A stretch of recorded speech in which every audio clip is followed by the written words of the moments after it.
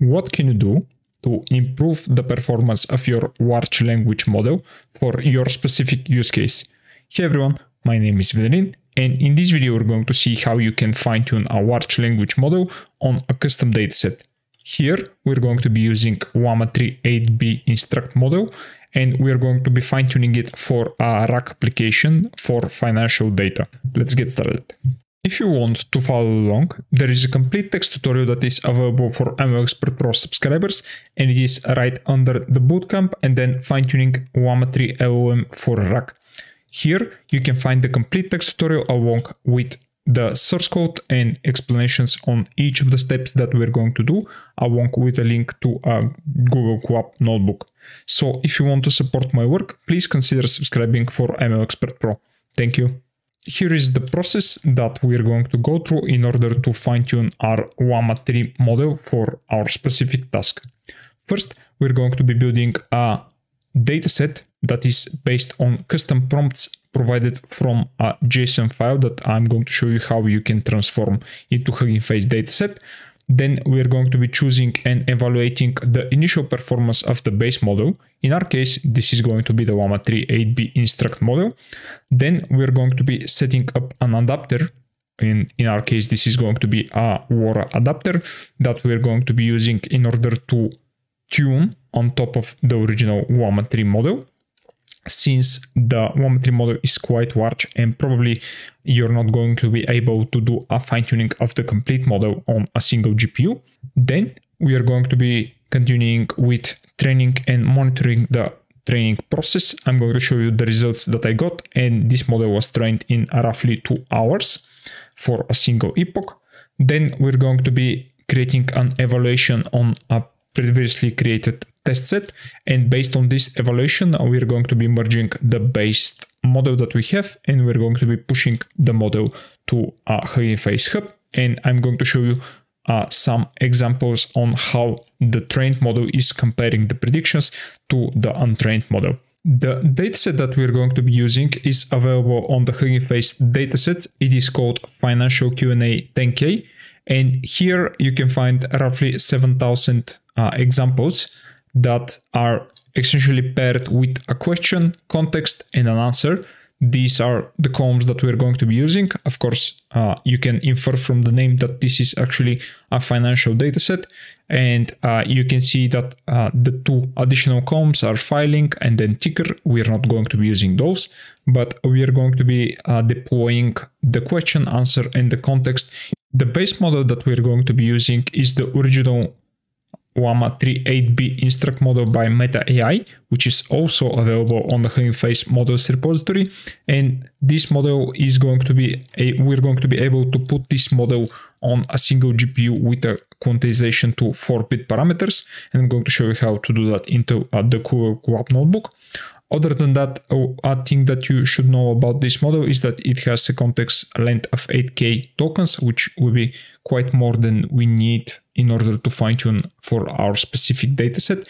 And this model has to be one of the better open models that you can use, at least today. So we're going to be fine-tuning this. Another bonus of this model is that it has a chat template, which is provided by the tokenizer, as you can see here. And we are going to be using this chat template in order to further fine-tune this model. I have the Google Colab notebook now opened, and as you can see, first I'm starting with showing you that the actual GPU that I've used during this fine-tuning was a T4. I'm going to show you how you can fit the model on the T4 GPU in a bit.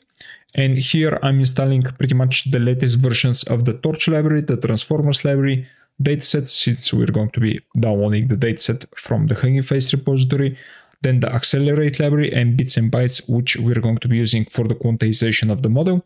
Then for the LoRA setup, we're going to be using the PEFT library. Then we're going to be using the TRL SFT trainer or supervised fine-tuning trainer that is provided by this library. And then the Coward library, which I'm going to show you why we're going to be using in a bit. We have a lot of imports, and most of those are based on the fact that I'm going to show you a couple of plots. But the more important thing here is that I'm seeding the torch and the NumPy and the random from the Python with a seed. And then I'm specifying a path token. I'm going to show you how you can apply the path token to the tokenizer, since the tokenizer, at least for Llama 3 8B Instruct model, doesn't come with a path token included. So we're going to be doing just that in a bit. And then I'm going to be having a constant for the original model, and then the new model that I'm going to show you how you can push to the HuggingFace repository. So first I'm going to start with creating the configuration for the model itself. And here you can see that I have something very basic. I'm loading the model into 4-bit, and I'm using the newer NF4 format for the quant type of the 4-bit model. And here I'm saying that the compute type, which we're going to be using for the computational part of this model, is going to be a binary float 16. Other than that, this is pretty much a very standard configuration for loading the model into 4-bit format. Next, I'm going to show you that we are actually downloading the original tokenizer from the meta repository, and I'm adding a path token, which is going to be this path token constant right here, and I'm setting the padding size to the right. And this is just in case if this is not set already. And then I'm loading the model from the quantization. And then after I've downloaded or loaded the model, you see that I'm actually expanding or resizing the token embeddings for this model based on the length of the tokenizer, since we've added a new token right here. Now, why I do that? From what I found, if you're training with more than one training example per batch, I've seen that usually the embeddings or the tokenizer is getting scrambled, and it appears that at least the loss and the responses don't get very good. And what I found is that the models continue to jumble or try to speak a lot and repeat some of the sentences. If I set this padding token, it appears that the model is actually stopping to generate itself as it should. And this actually helped me to consider that. Also, I would like to know that I've tried to actually fine-tune the base model. That is the model that didn't include any Instruct fine-tuning. And on that model, also without the path token, it appears that this model continues to repeat the text forever and ever. So if you have another solution to this problem, please let me know down into the comments of this video. And you'll see that we're downloading the model. You can see that the model was able to be loaded successfully. And this is the config. You can see that we are actually only adding the quantization config right here. Other than that, I'm showing you the beginning of sequence token, the end of sequence token, and the new path token that we've added. Those are already into our tokenizer. Okay, so I'm going to continue with the original dataset, and here I'm going to show you how you can essentially create your own custom dataset, so you don't have to rely on some pre-processed dataset. And for example, you can have a data frame or a JSON, and from that you can actually create your own custom HuggingFace dataset. So I'm going to start by downloading the original HuggingFace dataset, and I'm going to convert it into a data frame. I'm going to see a couple of examples right here. These are the columns that we have originally. And the first thing is, as I've already told you, I'm going to convert this dataset into a data frame. So this is something that you might have in the real world. For example, a data frame or a CSV file, or you can have some SQL or SQL database that you can convert into a CSV file or a data frame. And from here, we're going to be building our custom dataset. And this is how I'm going to do this. So first, something that I really like to do is to check whether or not this dataset contains any new values, since this will probably blow up our gradients during training, and our WOS is not going to be very happy with that. So I see that pretty much everything is here. We have 7,000 examples. And then after this is complete, I'm going to be building this function called format example, in which I'm going to be using the question, the answer, and the context for a specific question, along with this very simple system prompt. On top of that, I'm going to be calling apply chat template, and I don't want this to get tokenized.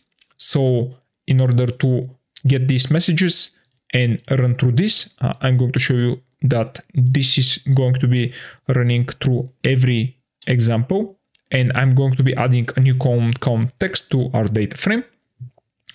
And then I'm going to continue with counting the actual tokens that our tokenizer is going to be doing in order to have their count into our final data frame. And this is something that you might get.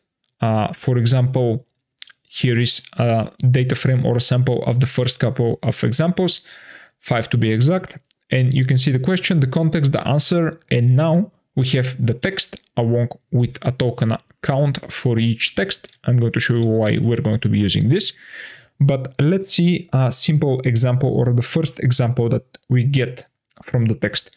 Here you can see that the tokenizer has added all of the specific tokens that are actually included within the template. You can see the system prompt. Then you can see that the question is actually here. Sorry, this is the system prompt. Then this is the question from our specific case. And then this is the context provided here between these triple ticks. This is ending right here. And then we have answer from the assistant. So this is going to be the answer from our dataset. And then we have end of sequence ID token at the end. So this is pretty much the format that the model is going to be receiving our text in.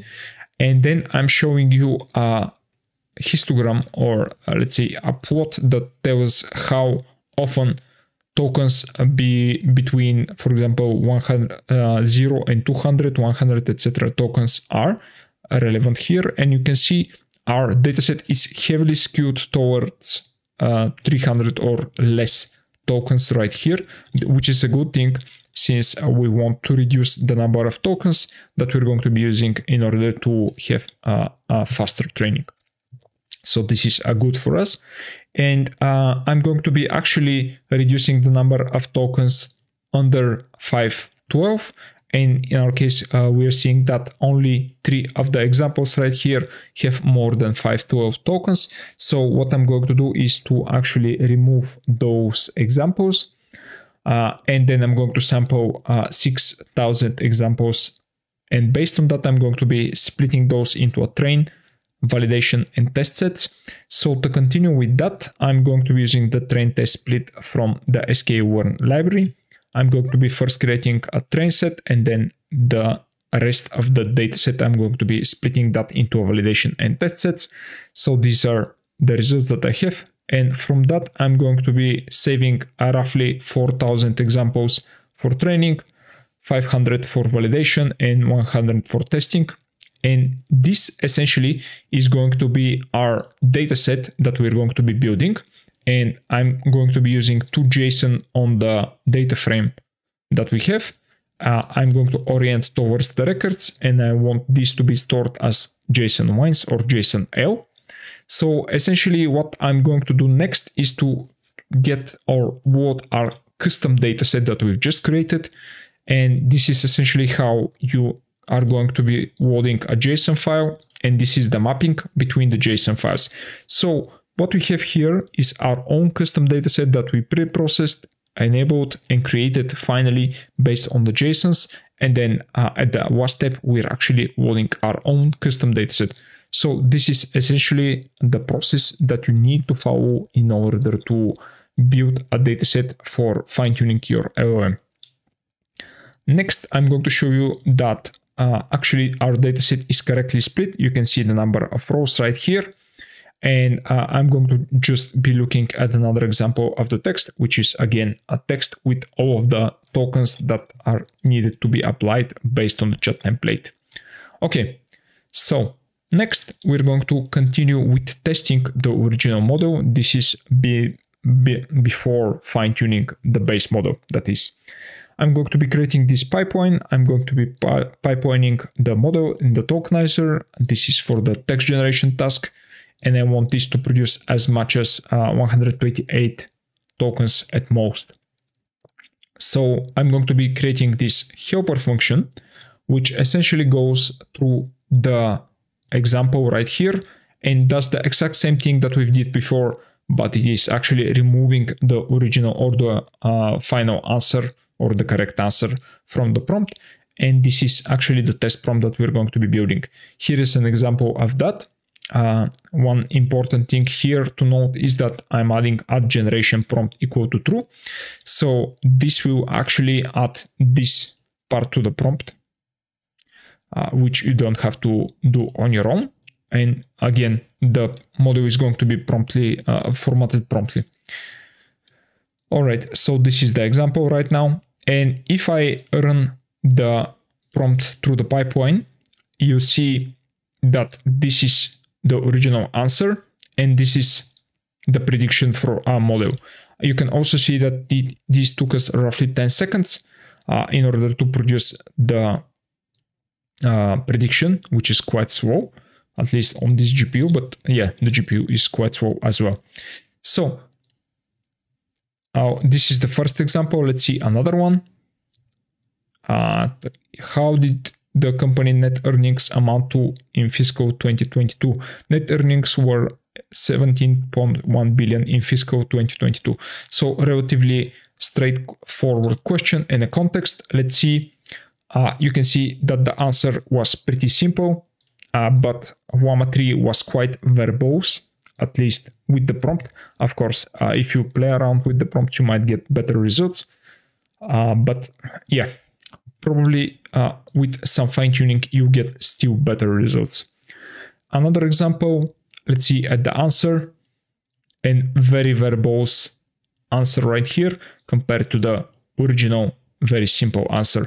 So I'm going to essentially get the 100 example in the test datasets, and I'm going to be running the predictions throughout the pipeline that we have, so we can compare the results at the end to the trained model. And of course, this model is quite verbose. I'm not sure if it is correct at all of the prompts, but at least in my experience, I'm not very happy with that, and probably I would go with further tuning the model, changing it altogether, tuning the prompts, or completely fine-tuning it based on the performance that you require. Another thing that I'm going to show you is I've seen a lot of examples of fine-tuning those large language models, but most of the times the loss function was calculated on the complete generation of the text, which is something that we don't really want, since we want to only judge how well the performance of the generation is doing, but not the performance of the already inputted text. So what I'm going to do is to get the final token of the head and header ID. Let me show you this. So this is this token right here. And after that, I'm going to be only looking at the loss after this token. So you can see that this data collator for completion only language modeling task is going to be essentially masking the tokens with -100. So this will not be calculated during the loss. So this will also speed up the calculation or the training process that you have.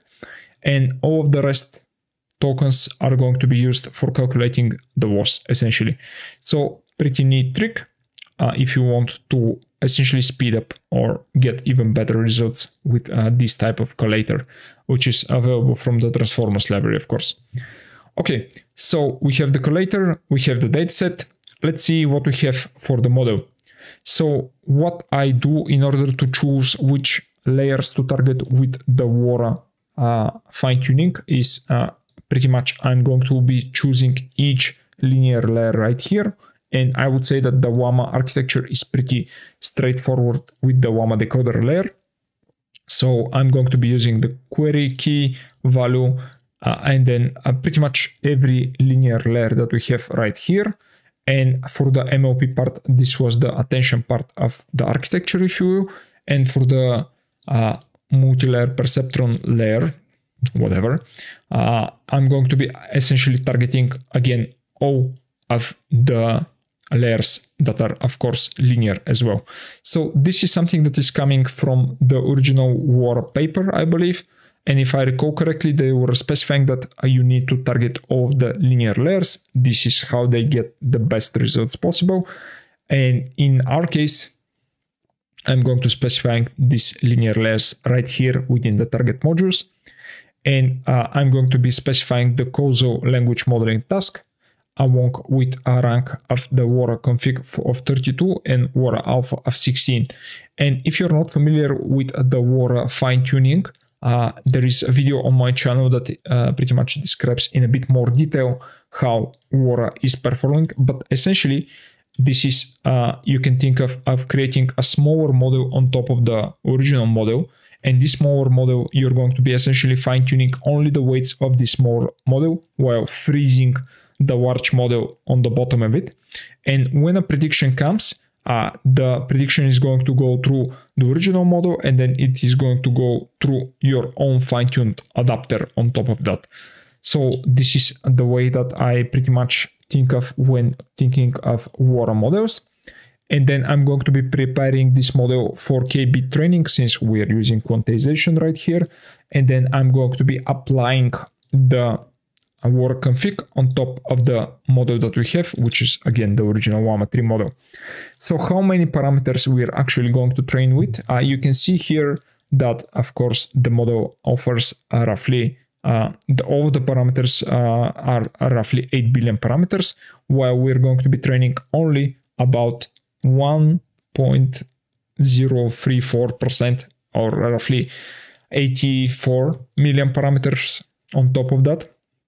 And this is actually a very good rule of thumb. If the model is large enough, think of like 5, 6 or more billion parameter models, then probably 1% or even 0.5% of the parameters, depending on some experiments that you might do, are going to be enough in order to train the model on your specific tasks. Of course, this will depend on the dataset and the complexity of the task that you're going to be doing, but roughly 0.5%, 1.5% is a good rule of thumb for larger LLMs. And next, I'm going to be loading the TensorBoard. With this model, I'm going to go through the training itself in a bit. So I want to give a big shout out to Philip Schmidt, and I'm going to link down his blog into the description of this video. But more importantly, he specified this part right here, which is very important. We don't want the tokenizer to add any special tokens, and we don't want any additional separator tokens. This is provided via the dataset keyword arguments of the SFT trainer. And again, this blog post is very nice, how to fine-tune LLMs in 2024 with HuggingFace. So I'll go and have a read on top of that. So back to our config. As you can see, we have a lot of configuration here. I'm specifying the maximum number of tokens, 512. This is based, of course, on the experience that we got with the token counts. The text field that we're going to be using is just going to be the text. We're going to be training for a single epoch. Probably it would be great to train for more, and probably you get even better results. For example, 2 epochs might be great. So let me know if you train the model for 2 epochs and let me know of the results. So I'm going to be training on the T4. So this pretty much allows me to have 2 examples per batch. I'm going to do the same thing for the evaluation, and I'm accumulating for 4. This is actually 4 times 2. So the gradient accumulation is going to be doing 8 samples for the gradient update, which is quite good, at least on a single GPU. I'm going to be using the special item with weight decay fix page optimizer that is, I believe, coming from the bits and bytes library as well. And this is for the 8-bit optimization. So this optimizer is quite good. It appears to be working quite well and quite fast on top of that. Next, I'm going to be essentially evaluating every 20% of the training process and running through the validation set. I have a very small warning rate, which appears to be working quite all right. Also, I have a very small warm-up ratio, about 10%. So during this time, yeah, actually this is quite redundant since I'm using a constant warning rate scheduler, but I've tried with linear. It appears to be doing something, but not that impressed with it. And I want the responses or the results to be in a safe tensor format. And these are the arguments that I'm going to be essentially getting from the Philip Schmidt blog post that I've shown you.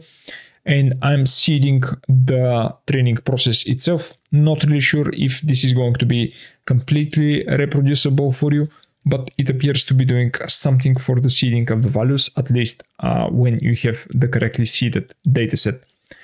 And then the training itself is quite straightforward. I'm going to be passing the configuration, the model, the dataset for training, for the validation, the tokenizer, and the collator, which is again going to be calculating the loss only on the parts that are going to get completed by the model. And then you can see that I'm essentially calling the .train method. And this is the result from this. You can see that the training is somewhat junky, if you will, but it goes quite well. The validation loss, on the other hand, is also decreasing somewhat, but it is quite slower in the decrease rate. I recall that we have only 500 examples for the validation. Probably if you increase that to, let's say, 1000 or 2000, you will probably get a much smoother validation loss. And again, if you train the model for a bit longer, you probably get somewhat of a better results as well. Okay, so after this is complete, I'm going to be saving the model into our local repository or file system. And after that, I'm going to be essentially loading the model. Again, this is done on actually, I did this on a P100 since the GPU memory for the T4 wasn't enough to load the model without the tokenization or the quantization, sorry. And I essentially loaded the model with the P100 GPU, applied the path adapter on top of that, and then merged the model into a single model. And what I did after that is to essentially upload the model and the tokenizer to the HuggingFace hub. And I wanted this to be split into maximum shared site of 5 GB. So this is the public model that is available on the HuggingFace models. It is called Llama 3.8b Instruct Finance Rack.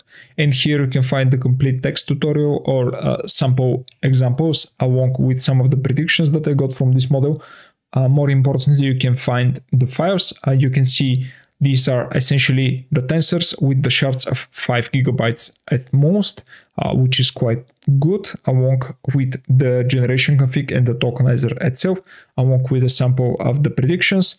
And then we also have the training metrics that are available for the TensorBoard. And let's see what we got here. I'm going to show you something. So here you can look through the complete training process. You can see that it took, at least for the validation, was hour and a half, and it appears to be performing quite well. Again, probably you're going to be quite happy with deploying this or running this for a bit longer. And this is the training course, roughly hour and 40 minutes. But again, the complete training walk is available within the HuggingFace repository. So we have the trained model, and now I'm going to essentially load our dataset once more, and just for reproducibility, of course. And I'm going to be downloading the model from the HuggingFace hub. I'm going to be applying the quantization that I did with the original model. So we are going to be doing a completely fair comparison between the base model and the fine-tuned version of the model. Also, I'm going to be getting the tokenizer from our own repository, since it contains all of the padding config, etc. And this is going to be go ahead and getting all of the data for our model. Again, I'm going to be creating a pipeline, and in this pipeline, I'm going to be seeding or expecting at most 128 tokens. So this is again the first response that I got, and this is now the prediction of the model. I'm going to show you a couple of comparisons in a bit, but this is now much more aligned with what we have in the original dataset. not these bullet list points that we got in the original. Next, the answer from the prediction here, again, quite compact and very like what we get in the dataset here. Next, I'm going to show you another example. Here you can see that even our fine-tuned model is quite verbose. Yeah, it did provide a lot of text, but again, the response is correct. Let's see how many examples we are going to be getting here and how we're going to compare those to the untrained prediction. So this is the predictions data frame, and I'm going to be essentially creating or adding those predictions with the trained model. So I'm going to be taking a sample of 20 examples, and we're going to go through some examples together. The first example, this is the trained model, and this is the untrained one. You can see that we got a much better response from the trained model, at least based on our qualitative analysis. Again, here the formatting and the words appear to be quite well matched to the ones that we have from the trained model compared to the untrained model. Okay, next. You can see that the trained model is actually providing a very short response compared to the answer in the dataset. On that case, I'm not really sure if this is completely answering the question, but at least it appears to be that our model is very biased towards shorter answers on some occasions, of course. Okay, so here another example. Mechanical engineer from University of California and from Stanford School, etc. Again, this appears to be quite well written, and this is, let's say, an additional word that I would not like to see into my RAG system, and this is the case when you don't fine-tune at least your prompt enough with those types of models, something that we are not seeing into the fine-tuned model. Again, a very good example based on our fine-tuning. Another example where the untrained model is adding a bit more verbosity and some formatting that is actually not needed. Concrete number here, while the untrained one has a lot of verbosity. Yeah, you can go through those examples and you'll probably be quite happy with the results that you get from the fine-tuning, and probably if you do some more fine-tuning, you'll be even happier with the results. So this is it for this video. We've seen how you can fine-tune a Llama 3 8B Instruct model on a custom dataset, and we've seen how much better this model is performing based on our fine-tuning compared to the base model. So what do you think? Is this model performing much better, or is it exceeding your expectations? Let me know down into the comments below. Thanks for watching, guys. Please like, share and subscribe. Also join the Discord channel that I'm going to link down into the description, and I'm going to see you in the next one. Bye.